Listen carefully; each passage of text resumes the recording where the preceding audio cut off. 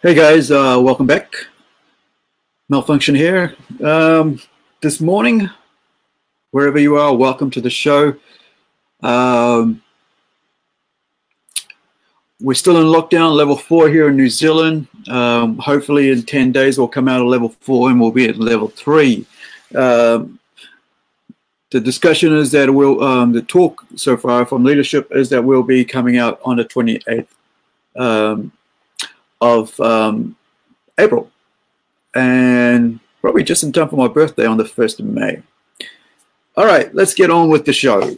Okay, so today, this one's all about Danger Girl, and I've read Danger Girl on and off over the years, and if I remember right, it started way back in 1998. It's an American comic book series started by created by J. Scott Campbell and Andy Hartnell. The one I've got in my hand here is the 2014 Mayday, written by Hartnell and art by Royal. Now, this comic stars a group of 3 female secret agents: Abby Chase, the lead, Sydney Savage, and Sonia Savage, who engage in adventures in the vein of other fictional characters like Charlie's Angels, James Bond, and Indiana Jones. They are led by a former British Secret Service agent named Deuce, and guided by teenage genius Silicon Valerie.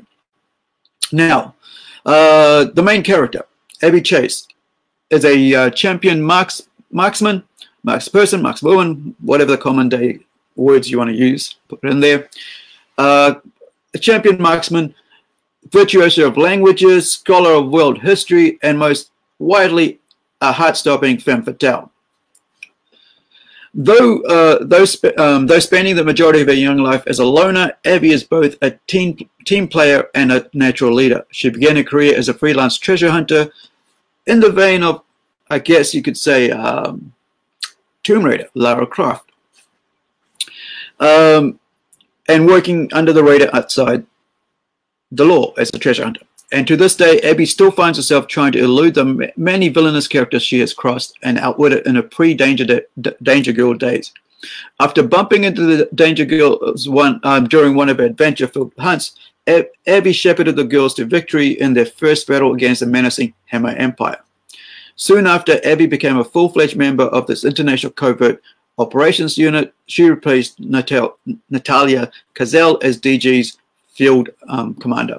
So why am I talking about Danger Girl today? Well, it turns out that there is a movie that's going to come out. Now, I don't know how I think I came across this due to the fact I was looking up this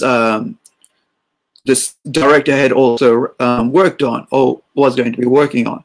Now, Jeff Wadlow, I should say, Jeff Wadlow, is the name I ran across as a director because I was trying to figure out what he had done. So let me find out what I worked on and what was the last movie I watched. So the last movie I watched was Truth or Dare.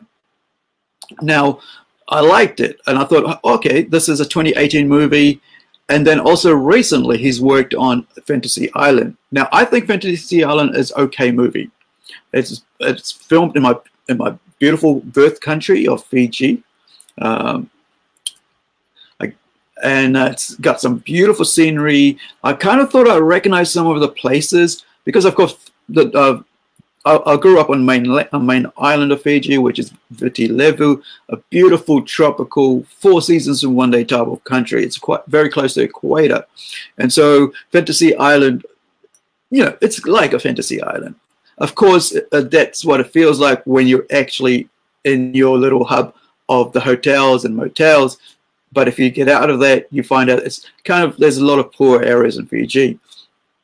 And so, but the beautiful places they filmed in, I thought I went to some of them. There was like the giant the orchid. There's a beautiful I guess a field of plantation or whatever, where there's all these orchids. I went there, and I think it was maybe 2014 or maybe 2010, and I took tons and tons of photos of all the different orchids because my dad used to be a orchid champion orchid grower. right? And that's the flower. I'm talking about orchid flowers. So yeah, so that was Fantasy Island. It's like it's an okay film. I gave it a 6, I think, if I remember right, out of 10. So then I went when I saw he had done that. He'd also, like I said, worked on Truth or Dare, and I think he was director and producer on Truth or Dare, and he also wrote Kick-Ass 2, and I'm a huge fan of Kick-Ass, and so he's really, he's really good at these things, with a female character. So he's really, he knows what he's doing, I guess. I mean, sorry, not female character, but he knows what he's doing when it comes to action films. He also worked on Never Back Down, Cry Wolf, The True Memoirs of an International Assassin, Agent X, and he also worked on, let's see, he was a producer on The Strain, co-executive producer on Strain. So he's already worked on another comic book movie, as I said, Kick-Ass 2. He actually wrote that. I'm not sure if he directed that as well. Let me just check here. If I mentioned that, if he directed it or not. Yes, he also directed Kick-Ass 2 as well. Now, he wrote it and directed it. Of course, that's based on Mark Millar's book, comic book series. And now, lo and behold, like I said, I like to if I like somebody's work, I like to check out what else he's doing.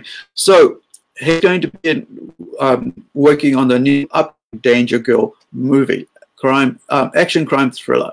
So I'm quite excited because I've read, as I said, I've read a couple of the, I think maybe about first 10 issues or the first arc or something, which came out in 1998, as I mentioned. Also, people have been complaining about J. Scott Campbell's depiction of female in comic books, but they don't understand that the audience is for. It's an adventure series and kick-ass chicks. They're not going to be big, pudgy-looking people. They're going to be, Lara Croft treasure hunter, right?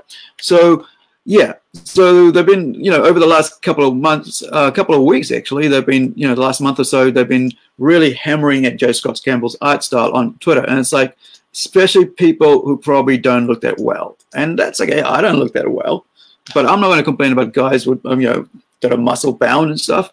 And I think that's the problem with people. People take everything personally, everything about themselves. So if they don't see something like themselves in movies or in TV or in comic books, they think, well, I'm not being represented. It's like, does it really matter? Because it's a fantasy. So Danger Girl, slotted to be, I guess, his next movie after Fantasy Island.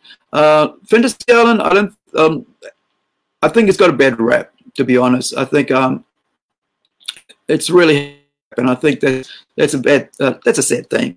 I think it costs around about $4 million. Yeah, I gave it a 6 out of 10. I'm just looking at IMDb here. So that's, let me just pop this out again so you guys can see it. Let me just see if you're able to watch that there. Yeah, so this is the 2014 series by Hartnell, the co-creator of Danger Girl. Now, Fantasy Island, of course, is based on the 1980s, late 70s TV show, which I grew up watching. I quite enjoyed it as a kid, just sitting out there watching Tattoo and Mr. Rourke, and it was just cool. The plane. You never forget that line. As a new batch of guests arrive.